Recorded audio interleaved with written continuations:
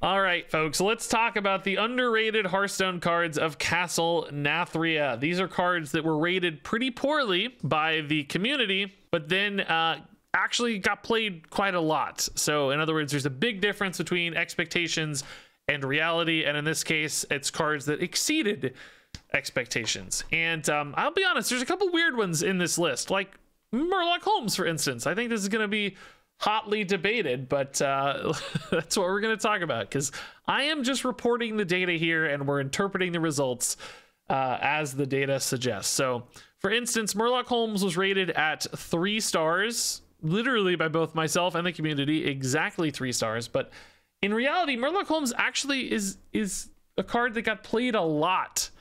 And I think some of you will be scratching your head at that a little bit. Like, wait, I don't really see that much Murloc Holmes. And it's true that right now he's not really getting played that much. He's still popping into decks here and there, often Renathal decks that are looking for a little bit of extra value. Like I just saw a top 50 Legend Warrior deck that was running Murloc Holmes today or something, for instance. So like he shows up, you know, he's doing his thing. The real reason he got such a high peak play rate, where he peaked in 14.4% of decks, was, if you guys remember, Control Shaman. Infused Control Shaman that showed up, and then, you know, right before Ancestral Guardian got nerfed, Murloc Holmes was in that deck, and that was a very prominent meta deck. That was like one of the best decks in the game, top 2 or 3 at the time. And most lists were running Murloc Holmes because that's what I believe it was Habu Gabu ran, who kind of popularized that list, and then Murloc Holmes got played a lot. Now, I would argue Murloc Holmes wasn't really the best card in that deck. Maybe if you're literally the best player in the world, he's awesome, or, you know, top 500 legend or something, he's great, maybe, because you kind of have a really good game instinct. But for most players, he really wasn't that good. And I would argue he has not actually been underrated. I think he's sort of lived up to the 3-star expectation in most ways. He's looking like a 3-star card right now, and outside of that one really specific scenario where he was probably being played unnecessarily, I don't really think Murloc Holmes has been underrated. So that said, right, technically speaking, from the data analysis that I did, you know, Murloc Holmes was rated, I actually don't have the numbers, but let's say he was rated like 80th as a 3.0 star card. That's roughly correct, I think. He was, oh, actually, I have it. It's 87th. He was rated 87th, right? So he was well in the bottom half of Hearthstone cards for Castle Nathria, but in reality, he peaked at 23rd played rate, peak played rate. So that is a difference of 64 positions. So he was 64 cards better than people expected. And that is the 10th most underrated card in Hearthstone. So again, I'm reporting the data as it exists. I don't really think the sentiment backs this one up. I feel like he's pretty firmly a 3-star card. I actually think everybody kind of nailed it. Number 9 card is Kel'Thuzad the Inevitable. This was rated at 3.5 stars. 4 stars by me. In reality, of course, we know Kel'Thuzad's being played a lot in spooky mages, as HS Weebly calls them, skeleton mages, Kel'Thuzad mages, as a reward, a payoff card for big volatile skeleton boards, which isn't actually the number 1 way to play mage right now. Big spell mage is a little bit more popular, which doesn't always have this card, but a really nice win condition that has proved to be valuable. Skeleton mages got there. And Kel'Thuzad, of course, is the big peak finisher for skeleton mages, alongside Denathrius, basically having a kind of dual win condition there. So he peaked in 18.6% of decks, which is a really high peak. You know, that's in the top 20 cards for played rate. But Kel'Thuzad, you know, was outside the top 60. Yeah, he was 67th. So actually, that's really close to dead middle of the expansion. So people thought this was a dead average card, right in the middle, basically the median card of all ratings, and in reality, of course, was pretty dang good. Showed up in 18% of decks. So pretty notable difference there. There are going to be more mage cards that show up, by the way. It's not just Kel'Thuzad here. So stay tuned. All right, next up, this one surprised me. Flustered Librarian, also rated at 3.5 stars. So again, dead center in the expansion. So people thought this was going to be a very mediocre, middle of the road card. In reality, of course, we all remember when imps hit early in the expansion, they were everywhere and they were outrageously powerful. Flush Librarian was very, very good as a damage output reward for summoning a lot of imps. So play this on 1, start developing your imps on 2 and 3. If it's not killed, it's hitting for 6, it's hitting for 7. And before you know it, the opponent is dead, particularly in combination with Vile Library, the location. This one peaked in almost 23% of Hearthstone decks. That's how common Warlock was early in the expansion. I gave this one 4 stars. I thought, you know, it's a 1-drop, it gets bigger, it has damage scaling. That is a reliable, you know, tool we've seen over and over again in Hearthstone that tends to work well. I had a little more faith in this one. My 4-star rating is equivalent to a community, probably like 4.3 or 4.4, somewhere around there. Again, 3.5s is actually a pretty middling score for community ratings. And in fact, dead in the middle, right? It should be a 3 average, but it's really a 3.5 average. So they're about 0.5 points higher than you'd expect. I did see a lot more potential in this one. I think people slept on imps in general, as you're going to see in a moment. I think people thought imps were not going to get there. We've had so many failed imp archetypes in the past, just imp failure, imp failure, imp failure. And to see one finally get there and work, I think surprised people. So they probably weren't expecting this to be quite as good. Speaking of which, Vile Library rated at 3.3 stars. Outside the top half of cards. I mean, just, you know, people didn't think it had a lot of chance. I think people in general were low on locations. They thought locations are going to be weak, and as we've seen, they thought imps were going to be weak. When you combine that, Vile Library gets a pretty bad score here at 3.3. Again, I know 3.3 doesn't sound that bad. It's like, oh, well, that's middle. Compared to where it landed, which was one of the best cards in the expansion, an average score does not capture the power level, of course, of Vile Library. Easy 5-star card. I mean, it completely dominated the early expansion meta. Even 4 stars for me was underrating this one. Absolutely a home run. Got nerfed already. This is the original version of the card here, since this was the ratings people gave. Peaked in 23% of decks. I guess there were some lists that cut Librarian because it peaked a little lower, but pretty insane. Just absolutely home run card. You can't really get much stronger than this one. It felt so overpowering and crazy early on. All right, next up, this one surprised me. This one is definitely not as powerful of a card as our last 2, but was also rated really, really badly. So again, the difference there is large because this one was rated so freaking poorly. 2.6 is basically bottom of the barrel, one of the worst cards of the expansion. Actually, yeah, this puts it in the bottom 15 cards out of a 135 card set. So really, really poorly rated, but Suspicious Alchemist is actually getting a little bit of play. There are people putting this in their mage decks as a turn 1 sort of value generator. And I've certainly had this played against me a surprising number of times.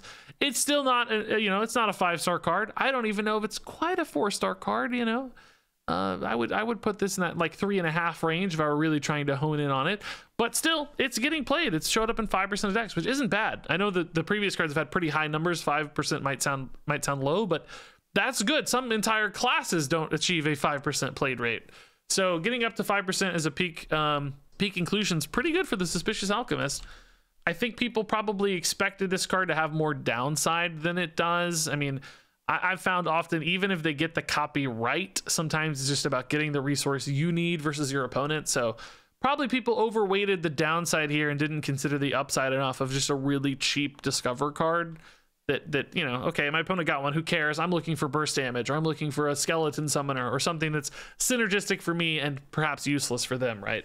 It tends to balance out in your favor.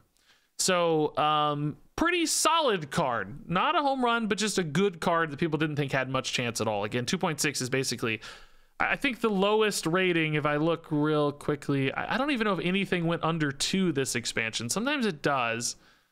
Roosting Gargoyle, Stoneborn Accuser, and Sin-Fueled Golem, none of which have gotten any play. And then only another maybe 5 cards below this one. What I say, it's in the bottom 15, so, you know, another 5 or 10 lower than this one, but it is very near the very bottom of the expansion. Next up is the Famished Fool. This one was given 3.1 stars, so that's pretty low, well outside the half mark, halfway point. So in the bottom half of cards, really even you know, in the bottom third of cards at 3.1 stars. So not a high expectation here for the Famished Fool, but in reality peaked at 22.7% of decks. Again, this one went in line with Control Shaman. Much like we saw with Murloc Holmes, it's got a big initial boost because it's being played in those Control Infused Shaman decks as a card draw tool. Turns out Infused is way better than most people expected. People didn't think Infused was going to be any good, but it's actually pretty solid. We're seeing a lot of Infused cards being run. So I think in general, stuff that relied on Infused got a little bit of a, you know, decline in ratings, or a unfair read in ratings. People thought Infused was going to be bad. Said it's good. Famished Fools found a deck that worked with it. I still see people tossing this into decks here and there. Not quite as popular as in the Control Shaman era, but still a pretty useful card. So I think this just got that Infuse penalty, basically. People don't like Infuse. Famished Fool is an Infuse card, and therefore, yeah, it doesn't get a good rating. Infuse 4 in particular probably seemed like a high total pre-expansion. I also only gave this one 3 stars. I thought it was pretty fringe. Thought 1 or 2 decks might need it as a card draw reload, but turns out some of the best decks actually used it, as opposed to a solid option here and there. So I underrated this one as well. This is, I think, a solid 4-star Hearthstone card. All right, next up, this one's surprising. Cold Case, rated at 2.9 stars. That's terrible. It's an awful community rating, under 3. But in reality, of course, Cold Case everywhere. It's all over the ladder. You see this card so much in Mage. Peaked at 19% of Mage decks. A big part of skeleton builds, of course. Great armor gain, great board summoning. And I was surprised by this rating. I gave this one 4 stars. I actually wasn't as high on the Mage package in general. I didn't think all the skeleton cards were going to be great, as you'll see briefly soon. As you'll see soon in this list, I gave one of them a pretty bad score, but I just thought Cold Case had like a general utility. I thought even if you weren't running a full skeleton package, you might be able to run Cold Case, just because it's a nice little armor gain and a little board builder. You know, 2/2/2s that do some ping damage. That seemed useful to kind of slow down opponents while establishing a more defensive line. So I did see the line for Cold Case. I thought this one was going to be pretty good. I guess other people, again, were not sold on the skeleton package in general and thought this might be limited to skeletons specifically. The rest of this list, I kind of get it. I understand why many of them were rated poorly. This one did really surprise me, though. It's just a lot happening in this card. Frost energies, bodies on board, armor gain, ping damage. Like, there's a lot of cool stuff there. I thought for sure some way or another this would find a home. So next up, this one's crazy. Collateral Damage, 8 mana hunter spell, rated 2.5 stars by the community. I gave this one 3 stars, but honestly, I don't know why. I thought I gave this 2 stars. I double checked. I gave it 3. That 3 star seems unfair. I don't know. I thought this was a bad card. I really thought this was a 2-star card. I don't know why it says 3, but that's what I said in the video. But in my heart of hearts, I thought it was going to be really terrible. But Collateral Damage actually found a really big home in Face Hunter early in the expansion. It has fallen off since then for 2 reasons. Number one, Face Hunter is not as prominent as it was at the expansion release period. That first couple weeks, Face Hunter was very popular. This peaked in almost 10% of decks. That was all Face Hunter. But it actually had a bug. It got a bug fix in that first expansion patch, and since then it has plummeted. It used to do extra damage. I'm not going to explain exactly how the bug worked because I honestly don't remember the full details, but basically it was like double counting its excess damage in certain board states, and it would pump out damage more than you would expect it to when specifically doubled by the Twin Bow Naga card, whose name I don't remember. Twin Bow Terror Coil. If you doubled it with Twin Bow, this would go off twice and do weird stuff and give you extra damage, which I think really, really dramatically helped. It was already declining, and then the patch hit and it plummeted even more. So now it's an only 1% of decks. So something about the bug fix or the meta change has definitely reined in Collateral Damage. So perhaps this is really about a 3-star card or a 2.5-star card. You know, maybe it was the bug that was propelling this to such great success. Maybe it was a meta fit. I don't know exactly what it was. It basically occurred twice, even though the minions on board already died. Okay, that sounds like a reasonable explanation. Again, I don't remember the details. I never played the deck, but yeah, I don't know. Maybe we weren't actually all that wrong. Maybe it was the bug, right? Maybe it didn't work like we expected, and that's why I was even surprised that when it was bugged, it was good. It seemed like such a mana gap for that deck to work with, but it was a good deck. It made sense. the data was there to support it. But this is an interesting case because it might have been a bug that propelled this one and not actually its own merits. It's going to be hard to ever know, but maybe we'll keep an eye on this one. If it pops up again in a future meta, it's like, oh, maybe collateral damage actually was a good card. It just did enough damage, even though it's expensive, that it'll get there. All right, so I think we have 2 cards left, and I gotta go fast, guys. I gotta hurry. I'm gonna be late to dinner, but that's okay. Worst things have happened. All right, so next up is Deathborn, and this is the other side of the mage equation for skeleton cards. This is the 3rd mage skeleton card on the list, rated 2.7 stars. Really bad. I only gave this one 3 stars. And I am honestly surprised they gave it 3 stars again. I wasn't in love with this one because if you guys remember, this actually got revealed at 5 mana. And then they were like, oh, wait, no, actually, it's not 5 mana. We've already rebalanced this one, you know, before the release, and it's actually going to be at 6 mana. And a lot of us were like, oh, God, at 5 mana, it looked great. At 6 mana, it's terrible. I'm never going to play Deathborn at 6 mana. No. So we all gave it bad scores. We were all like, oh, man, 5 mana would have been a 4-star card. 6 mana? Nah, get out of here. Too much. Turns out, of course, 6 mana is totally fine for Deathborn. It's still insane. It's a super powerful card. Great fuel for your skeleton stuff. Really nice swingy card on board in general. So has far exceeded the 2.7 star rating and even the 3-star rating. Of course, this is a strong 4+ card easy. Peaked in 16.5% of decks. Still getting played a ton. I actually think that might be going up soon. It is very, very powerful. Even at 6 mana. We were wrong. This card's good. It can kill your own skeletons, and if something dies in the death order, it counts as a kill from the spell. That used to be true, but that actually got changed, I think, in a recent patch. I think like a day or 2 ago that got changed. They were talking about hotfixing that, I just saw a thread on Twitter. I don't know the details, I guess, if it has been changed yet, but there was a thread on Twitter talking about how they changed that mechanic. So it will no longer, I think, proc an extra skeleton if a skeleton kills something or a death rattle kills something. Double check that, but I did hear that, and that may actually reduce the power level of this card a little. I don't think it'll be a huge shift, but it may get a little bit worse. Oh yeah, Bopia, don't feel bad. I'm glad you brought it up. That was a very helpful thing to talk about. A good reminder to discuss that. So that may be a boost to the card that makes it weaker, but I think ultimately we still all really missed the mark on this one. Much better than expected. So let's talk about the final card, the most underrated card of Castle Nathria. Do you know what it is? I know what it is. It's Insatiable Devourer. This guy was rated 2.9 stars. Terrible rating. Just really bad. Under 3 stars is bad for community ratings. I gave him 2 stars. 2 stars. In reality, he peaked in 28% of decks. That's insane. That is an outrageously high played rate.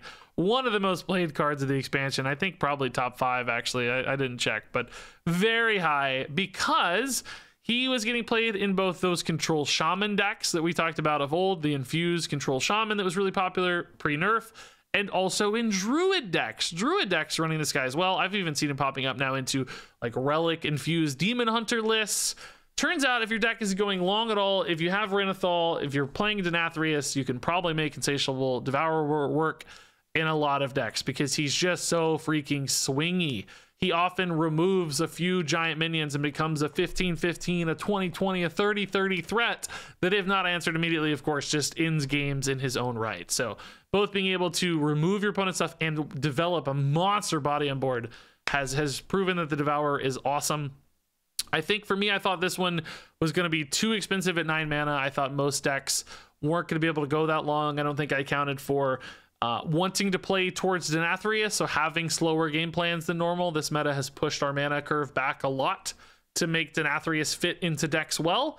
But beyond that, I probably thought Infuse 5 was going to be a big check on this card, but really Infuse has been pretty easy to satisfy in most cases.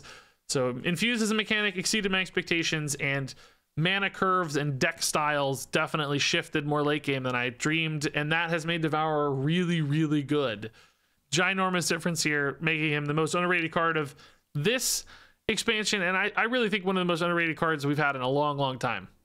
Really cool to see this one work. I'm glad cards like this work in some ways. He's still frustrating to play against a little bit. I think, you know, if you fix Guff problems, if you fix maybe some Denathrius problems, this card would be a pretty welcome card. I think in combination with all those other things, he might feel frustrating sometimes, but I think at the end of the day, cards like this working in Hearthstone is something I prefer over don't. It's just, you know, you need power level tweaks around him basically to make him feel a little bit healthier. So that said, guys, I gotta run. It's been great talking through the most underrated cards. Thank you for sharing your thoughts. I'm super late, so I'm just gonna hop off. Love you a ton. Thanks for watching, and until next time, game on.